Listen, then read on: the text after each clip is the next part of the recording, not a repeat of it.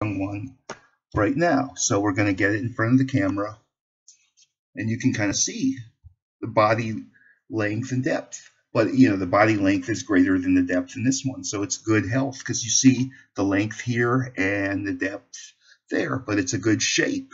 This one is not obese. And now see, it's a very friendly animal. It really likes being handled. But you can see it's a very friendly frog. And I let it move around, but I'm going to put it back in its tank now. And the tank, what do I put in there? Well, I got this frog in some topsoil.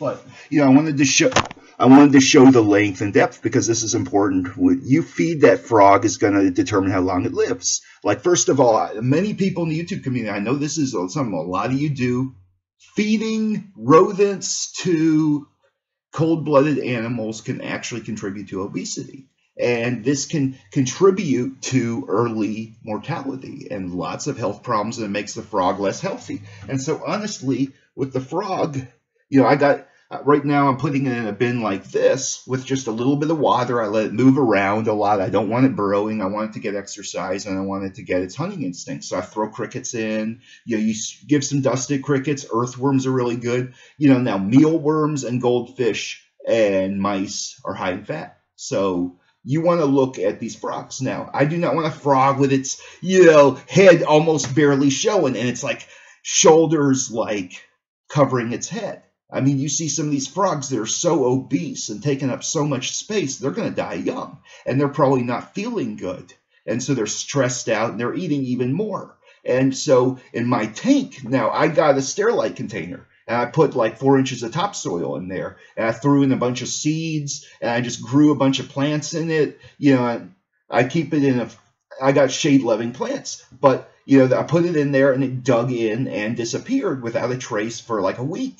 And I had to dig in there to find it, and it was still alive, burrowed in there. So it was a perfect tank. It actually enjoyed itself there. It like disappeared in my tank. So, I had to take it out because I wanted to let the plants grow, and I didn't want it to destroy, dig things up. So right now I'm trying to feed it and get its hunting instinct. So it's better to give them a variety of small crickets and bugs, because that way they move around more to eat it. If you are giving one mouse, it has a lot of fat that will fatten up the frog, but you want to dust them with vitamin D13 and the calcium. And they get the phosphorus for the bones too from the proteins and the tissues in the animals. But this is where, the nutrition for the frogs, do not like feed them overly dangerous food. Like mice are cruel to the frog, and the frog is cruel to the mouse. And it's cruel both ways because it's not a natural diet. And they contributes to obesity, so they can't move around in the tank very easily.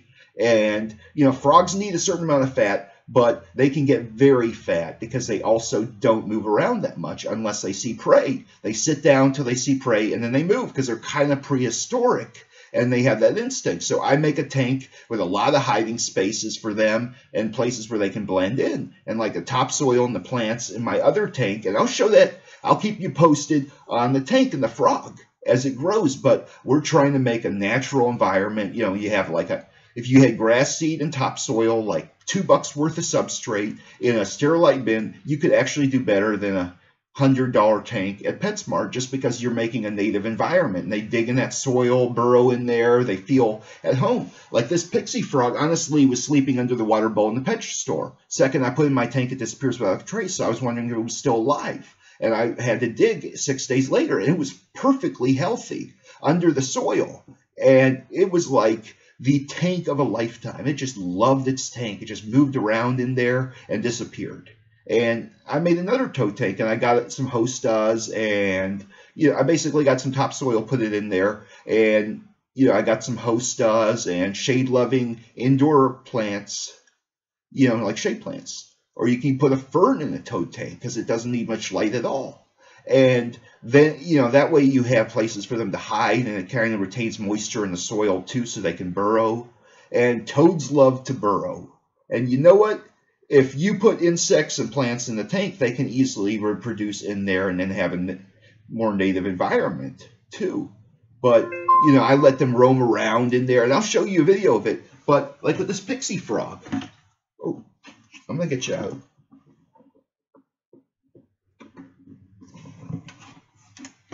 This is a nice frog, very friendly. But you see, you know this is not a fat frog. Like, this frog is reasonably proportioned.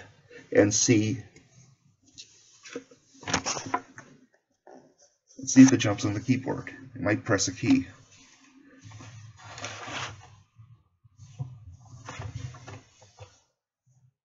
I'll put you in the camera, see what he wants. Is he hungry? It looks like a toad, but it's still, its length and width are pretty similar. And yep, it's friendly, but it's very active.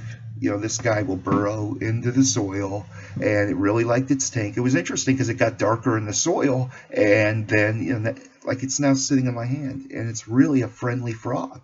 Like, I don't know, this one wouldn't bite if your life depended on it. But, you know, this one, I'm trying to feed it, you know, a variety of food to get its hunting instinct. I don't want to just give it, you know, very fatty, economical stuff. And I don't think I could bring this one to eat a mouse, because I would be concerned about the mouse injuring this frog. But you notice, like, you know, this frog is very healthy, and this is the kind of shape you want the frog to have. Because, see, you know, the width of the back, and then the spine goes down there. You know, you see where the hips. I'll let you move. Yeah, I'll let you crawl around if you want to go back in the tank.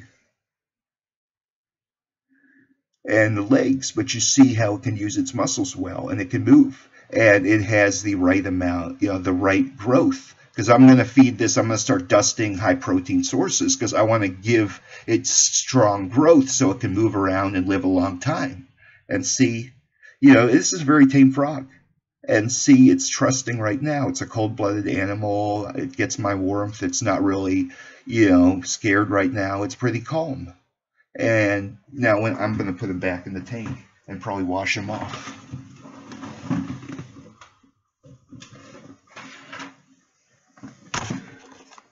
But basically, you want to make sure they're growing healthy.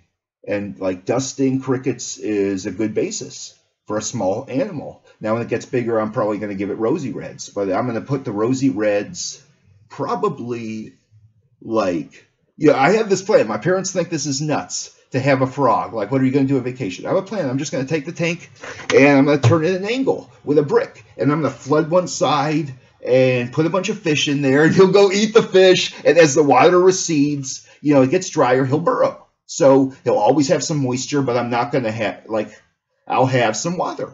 And I might have like a sponge in there too. But, you know, this is where, like, if you have a reasonable amount of water and flood the tank, then the frog will hang around in the water and they'll be saturated for days. And if you can get this going without much maintenance before, you'll be good. Like, now this gets to the second thing. I told you not to feed mice to frogs. Now, if you have a huge frog, it's very hungry, and you're going to go away on vacation, that's when mice can be handy. You know, because then they may need all that fat, if you want to be sure. But honestly, I would much rather feed worms, because worms have more protein. You actually look at the food sources, and worms are very good sources of food. And they're cheaper. You can get a bunch of worms for a cheaper price than one mouse. And, you know, like, now I want to do bubia roaches. They look really good too, but they are like $30 online just to ship. And there's no telling, you know, if you're going to know how to breed them or anything about them. Because you may pay a lot more money just to have stuff to keep them fed. But, you know, this is where, like, people feed a lot of these basically nutrient-enriched diets to the crickets to give the nutrients for the frogs into the crickets. And some pet shops will put this in there. So, you know, that's one thing that you can feed dusted or nutrient-fed crickets and probably get better results. And, you know, honestly, I'm probably going to try and give this frog, like, I feed it when it wants to eat. I put several crickets in. If they disappear, I'm going to leave it alone for a day. And then I'll come back the next day and give it a worm or 2 mealworms, like 1 earthworm, 4 crickets, or 10 small ones. For a frog that size is the appropriate diet, because it'll eat them all, but that way it'll still be moving around looking for stuff. And then you can feed it a mealworm next, and then you can feed a worm. But you can have a variety of different things you feed it. And you don't just give it one thing. You basically mix it up. And this is where I prefer to feed it fish and worms. That's probably what I'm going to feed it constantly. As it gets older, I was about to say, I was hoping it wasn't jumping around anymore. It's a nice frog. But as it gets older, I'm probably going to feed it fish and worms. Like fish are what I'm going to try and get it to eat. Because like not the goldfish, because they can have parasites and a lot of fat. But the rosy reds are actually really good to feed. So I'm going to try and get it to eat a rosy red at some point, and it will. You know, that's one thing. You know, rosy reds really grow your frogs because they have the bones and calcium and phosphorus in those bones, and they have vitamin D13 better because they have solid bones. And the exoskeletons are chitin, which has some calcium but not as much. And so this is where you really want to look at the spectrum, what you're feeding your frogs, and then you look at the growth you get. And so, you know, I hope this video helps people raising amphibians or frogs or reptiles, and thanks for watching.